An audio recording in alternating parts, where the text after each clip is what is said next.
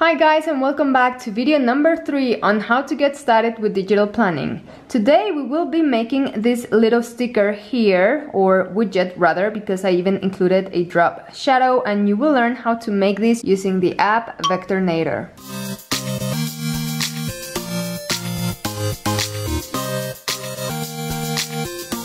So I'm gonna go straight into Vectornator. This is your main screen where you have all of the projects that you can be working on at the moment. And to create a new project, we're gonna tap on this top right corner on the plus sign, and then the size doesn't really matter because we just want the sticker, but you can go and create a custom size. Now I usually just leave the size that is suggested here, but you can select a particular size in inches, and if you want to do that, you just tap where it says inches, and then it transforms the same measurements but in inches, and you can use points, millimeters, centimeters, pixels, etc.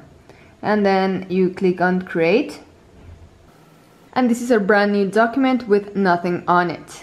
So we are going to be basically using circles to create this flower, and to do that I'm going to use my shapes tool, which is here on the left. Here you have a bunch of tools that we're gonna be using most of the time, and before the last icon, that's a square, but that means that this is shapes. So if I tap there again, this little shape menu will pop. As you can see, I have square, pentagon, oval, etc. And this time I want a circle, so I'm gonna click on the circle or oval, and now when I tap and drag with my pencil, I will be able to draw a circle. Now to go a step backward in this app, you can click on this X here at the top left, and then your menu will show, and then you can click on the back arrow to step back. So I want my circle to be a perfect circle, because if I just draw as it is, or me trying to create a circle, it's gonna be hard for the circle to be, perfect. So what you can do is, once you're dragging your corner of the circle, you can put your second finger down, and that's going to create a perfect circle. So let me actually get rid of all of these to show you again. To get rid of all these shapes, you can select a shape by going to this first arrow here first, then tapping on a shape, and that's going to select it. Once a shape is selected, you can click on the little trash icon at the top here and get rid of it. Okay, so I'm gonna draw again just to show you. So tap and drag, push my second finger down, and then the circle became perfect. Okay, and I want my circle to be smaller, maybe there. And again, if I want to move the shape that I have created around, I have to go back and select my arrow, because if I keep doing that with my circle shape selected, I'm just going to keep creating circles. Okay, so step backward, there we go. So I have my one circle, and actually I think it needs to be smaller, so again I just drag one corner, push my second finger down, it's gonna be a perfect circle. Now to change the color of this shape, here you have a purple color. That means that this is the color that's currently selected. You can tap there, and then with this little slider, remember to the left top it goes to all the way white, then bottom left is all the way with no light, which means black. And then to the right, at the top right, you have light and color, so you can play with this slider to choose the brightness, and then this other slider is going to choose which color you're playing with. So right now I'm looking for a yellow color, because this is going to be the center of my flower, maybe something like that. And this third slider is just the opacity, so if you want to make your shape a little more transparent, you would move this to the left, and with more color to the right. I usually don't mess with this because I don't want my sticker to be transparent at all, so I just leave this slider all the way to the right. Another thing that I want my shape to have is a little outline that is actually going to be darker. So I'm gonna move this menu down by just dragging this line to the bottom, and then here where it says stroke, as you can see, it's invisible. This background here with the little checkered background, like gray and white squares, means that it's transparent, there's nothing on it. And so when you see that on either the stroke or shadow, it means that there's no stroke and no shadow, it's invisible, right? So I'm gonna tap there, and you can select a color for your outline, and in this case I just want like a darker yellow. So again, I can use my slider and I can see in real time what I'm doing, the colors I'm choosing. So I just want it to stand out a little bit, maybe over there. Close this menu again, And the next thing I want to do is control the width. As you can see, it says here stroke width, and this is a little too thick, so I'm gonna go down to maybe, let's see, a 5. That's too thin, so maybe an 8 or a 12 around. I think that's good so you can see it, but it's not too huge. Alright, so this is gonna be the center of my flower. Now I want to create the petals. And to do that, I'm actually just going to make copies of this circle, because my petals will also have a color, an outline, and will also be in a circular shape. So I might as well just copy this one. So I'm just gonna tap on it, having my first arrow selected here with the left menu, and then at the top here you can click on this copy icon, and then you go to the icon right next to it, click there, and it's going to paste the copy that you just made. So as you can see, now we have 2 copies. And then I can make this one a little bit smaller. So again, drag this dot and using my second finger to make sure that the circle is perfect. And then I can arrange it where I need it. And I'm going to adjust the color. So again, to go to where it says fill here, where the yellow is selected. This time I want my petal to be some purple, maybe there. And I also want to change the stroke color. So move my slider to the right to go to purple. I just want the outline to again look a little bit darker than the inside color, something like that. Okay, and I can keep adjusting the location of my petal. Actually, I think it needs to be a little bit bigger. You can play around with this until you find the perfect shape that you want.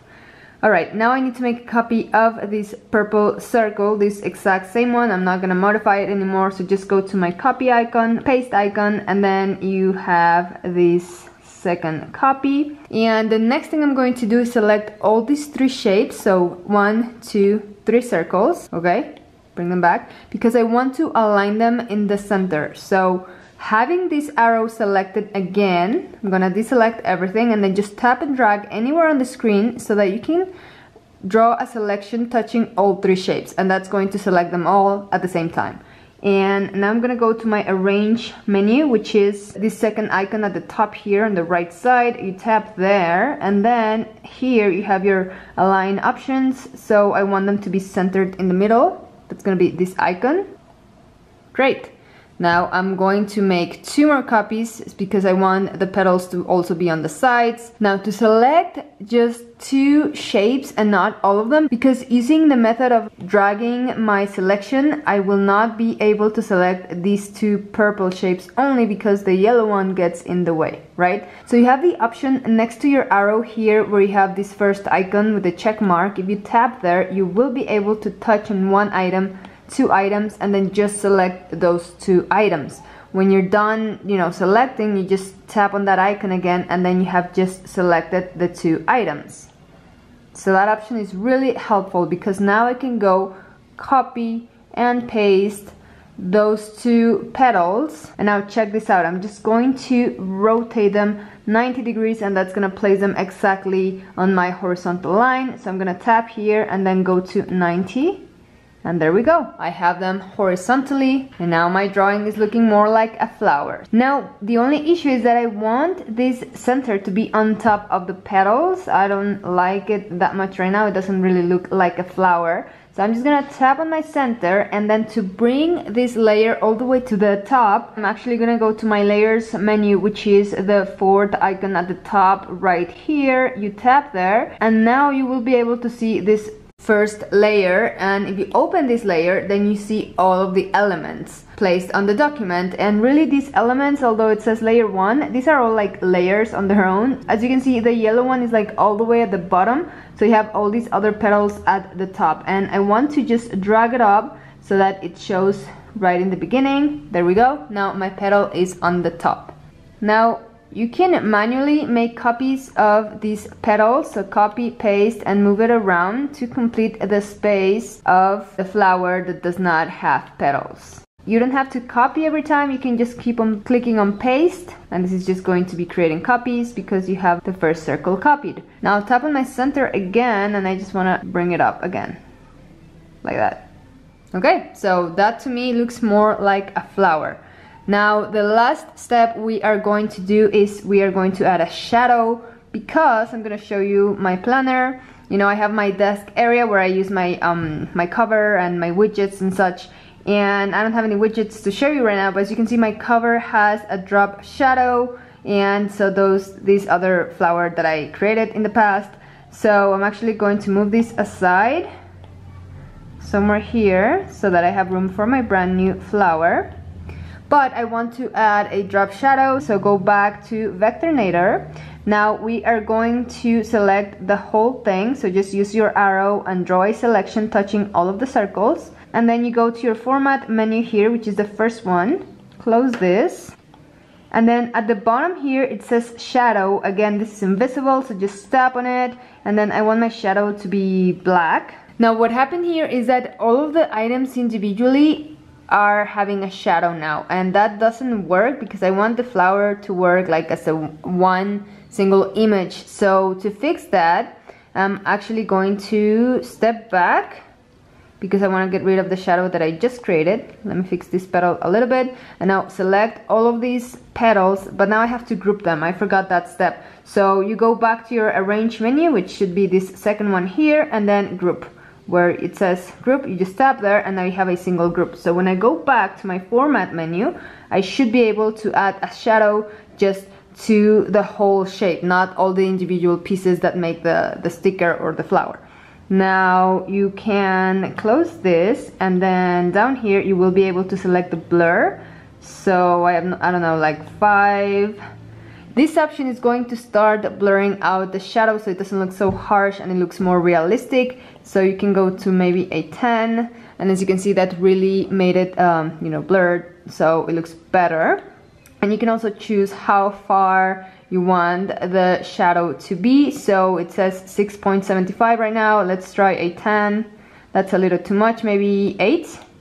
That's better. Okay, and you can also choose the angle of the shadow, and I don't really pay too much attention to this. For example, if on my planner my shadows are like with the light hitting from different directions, it's not completely accurate, but I don't really mind.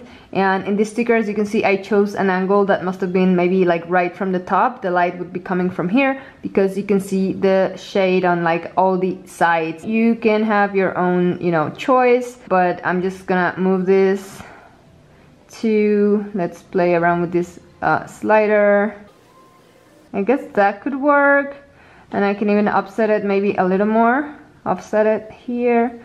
And then let me just go see the angle again. And now it seems like too dark for me. And don't forget that you can always change the color. So if it's like too harsh, too black, you can make it a little bit more gray, like this, and soften it a little bit. Okay, so our sticker is done. And what we are going to do next is just select it. So you can just use your first arrow on the menu here on the left, tap on it. And then remember, you can copy using this icon, so tap on that icon and nothing happened. But when you go back to your planner, you will be able to tap and hold and click on paste. So whoops, what happened here is that my shadow, I made it gray, I didn't think of it, but the background of my planner is also gray. So I will not be able to see the shadow unless I place this on a different color background. So I'm just gonna quickly fix that. I'm gonna go back to Vectornator, touch on my shape, and let's go to the shadow option. So this is the color, and I'm just gonna turn to black. Obviously it looks dark right now because the background here is transparent, but on my planner it is gray, so this should look fine there. So I'm just gonna select it, copy, and go back to my planner, tap and hold, click on paste, and there I have my brand new sticker. So that's it for this video, guys. This is like a small intro on how to create digital stickers on your iPad. Let me know below if you'd be interested in me creating an actual class where I can show you more tools on how to create different shapes, maybe more complicated shapes using the app Vectornator. If you like this video, please give it a thumbs up. Don't forget to leave any suggestions that you have in a comment below. I really read every single comment, and I'm looking for ideas on what to film next and what to add to this series, teaching you how to get started with digital planning and how to do cool things on your iPad. And don't forget to subscribe if you haven't yet, and turn on those notifications so you know when there's a new video coming. Thank you so much, and see you in my next video. Bye bye.